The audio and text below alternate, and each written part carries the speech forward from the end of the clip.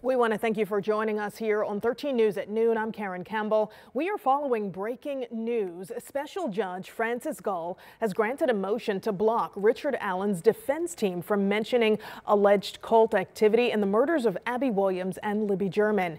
Now, Judge Gull also blocks the defense from using the names of almost a dozen alternate suspects when Allen stands trial. The judge says the burden is on the defense to show a nexus between alternate suspects, Odinism, and the murders. Allen's attorneys claim the murders of the two girls were part of a ritualistic pagan sacrifice. But Judge Gull says the defense has failed to produce evidence to support their claim. Now, Allen's trial starts October 14th. Of course, we will have more on 13 News starting at 4 o'clock.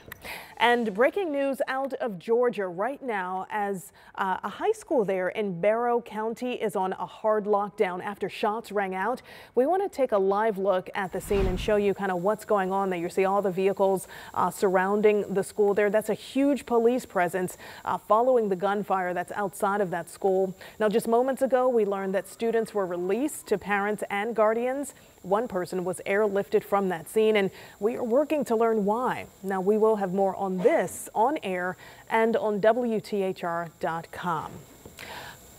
Well, new at noon, we are working to learn more about a shooting on Indy's Near East Side. This one happening around 9:15 this morning on East Washington Street. That's near Willard Park. IMPD tells us they found a person shot when they got to the scene. Now, the victim was taken to a hospital in serious condition. 13 News is working to learn their current condition. Now, IMPD has not shared any more details on what may have led to that shooting. And just into the newsroom, an IMPD officer has been arrested for child molestation. IMPD Public Affairs released a statement just moments ago, and 35-year-old Kamal Bola is facing preliminary charges for 3 counts of child molesting as well as public voyeurism. The Hendricks County Sheriff's Office confirmed they arrested him last night around 11 o'clock. He's currently being held without bond. Now, Bola is a patrol officer with IMPD using online public employee records. IMPD tells us Bola is suspended. Now, they also say he is a 6-year veteran of the department and was recently assigned to the Southwest District. This arrest makes him the 4th IMPD officer arrested for sex crimes this year. Now, we are going to keep following this case and let you know of any new developments. And of course, we will have more on this starting 13 News at 4 o'clock. All right, we are giving you now a live look outside. We're talking about temperatures.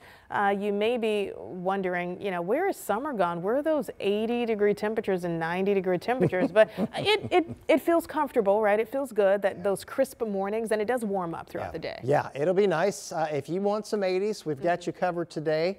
If you want near 90, we've got you covered tomorrow.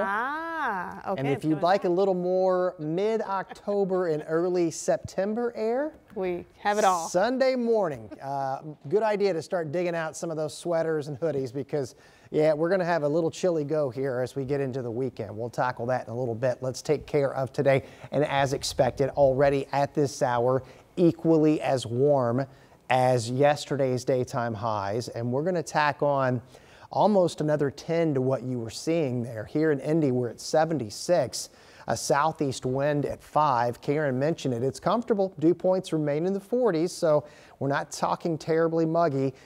This is not comfortable. If you suffer from pollen, the ragweed is off the charts. And unfortunately, it is going to stay that way. It may get a little bit better on Friday with the upcoming rain, but that's it. Visible satellite showing good dose of sunshine here, and we're expecting temperatures to recover into the mid-80s today. Tomorrow's the hottest of the 7-day, and we'll talk about that chillier pattern ahead for the weekend coming up in a few minutes. Yep. It has been 31 years since Carmen Hope Van Huss was raped and murdered in Indianapolis. And since that day, her family has wondered who did it. But now a break in that case. A man arrested and charged after advancements in DNA testing and information found in genealogy databases led investigators to the suspect. Here's our Logan Gay with the latest. Andrea and Jimmy, I won't pretend to know what you are feeling today, but I do hope this is the first step in providing what closure the criminal justice system can. Closure that's coming 31 years after 19-year-old Carmen Van Huss was raped and brutally stabbed to death in her North Indianapolis apartment. Anytime you see a case like this, you immediately think of Carmen and Carmen's family and what they've had to deal with over the course of the last 30 years, understanding that they are still grieving the loss of their family member, of their loved one, while the person who we are alleging is ultimately responsible for these acts is walking around and enjoying their freedom. But now, police have arrested the person they believe is responsible for Carmen's murder, Dana Jermaine Shepard. Today's arrest demonstrates the commitment of our unsolved homicide unit. Carmen's brother was a freshman in high school when she was killed. He says he's grateful to the detectives for not giving up. There's a lot of people that miss Carmen all these years. She had a lot of family, a lot of friends. She had cousins that loved her like sisters. She had an aunt and uncle that loved her like a daughter. She wasn't able to experience her college graduation or have a wedding or any of life's events that she missed out on. Carmen's father died years ago without any answers about his daughter's death. For my dad to have to find his daughter after what was brutally done to her makes this day bittersweet. I wish he was here to see it. Now Carmen's family is hoping the advances in DNA testing will help more people get these kinds of answers they've been waiting for. We have hope that any similar case with DNA can get this same treatment with the genealogy and then everything we have available today. I want all of them to get the same attention and maybe we can have some more outcomes like this. We're committed to it. In each case, we continue to work independently. If we can find enough evidence, then we'll seek the funding, we'll find the dollars, and we'll commit to it. And that was our Logan Gay reporting. Police say Shepard was Carmen's neighbor at the time of her murder. He now faces 2 counts of murder and 1 count of rape. Now Shepard is being held in a Missouri jail, awaiting a hearing to determine when he will be brought back to Marion County. Well, this afternoon, Indiana State Police are searching for the suspect who allegedly shot a driver on 465. Investigators tell 13 News this happened yesterday afternoon near Michigan Road. Now, state police say the man drove himself to a nearby restaurant near Meridian and 96th Street and called 911. At last check, that man is expected to be okay, but investigators are still looking for witnesses. So if you have any helpful information, if you were near Michigan Road, they say between 1:20 and 1:40 p.m. yesterday, they want you to call Indiana State Police or Crime Stoppers at 317-262-TIPS. Well, the track here at the Motor Speedway in Indianapolis, of course, it's famous for fast cars, but some neighbors in Greenwood tell 13 News that people are taking speedway rules to US 31. Those neighbors are upset about speeding, reckless driving, and even racing. US 31 isn't built for IndyCar, and this isn't a new problem. But people who live nearby say it's hard to avoid. One person even called it a drag strip. Greenwood police tell us they're also frustrated. So far this year, officers have conducted 985 directed patrols. Now that's when officers sit and watch traffic in hot spots. They say if you see someone driving dangerously, reach out to police.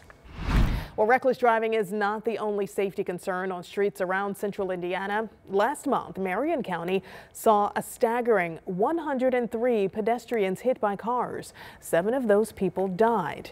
The group Indy Pedestrian Safety Crisis tracks these cases. Eric Holt, who founded the organization, says it's the worst month in the Indy area since they started recording the numbers 2 years ago. But it's a problem with no easy solution. We set up a camera yesterday near College and Mass Avenue. Now, the map, of course, shows that it's a dangerous spot for people on foot. In just 1 hour, we saw distracted drivers and pedestrians. Holt says things have to change to improve safety for everyone. We've seen ebbs and flows over the 2 years of tracking this data. Some we can explain, some we really can't. We need to be looking at those short-term initiatives that we know are successful.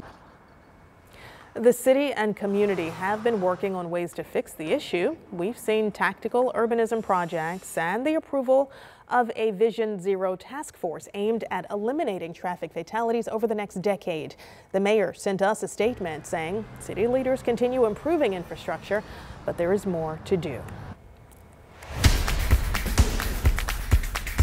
All right, here's something we want you to check out. For the first time in 8 years, the Indiana Fever, they're heading to the playoffs. The Fever clinched a spot in the WNBA playoffs on their day off after Chicago and Atlanta lost road games last night.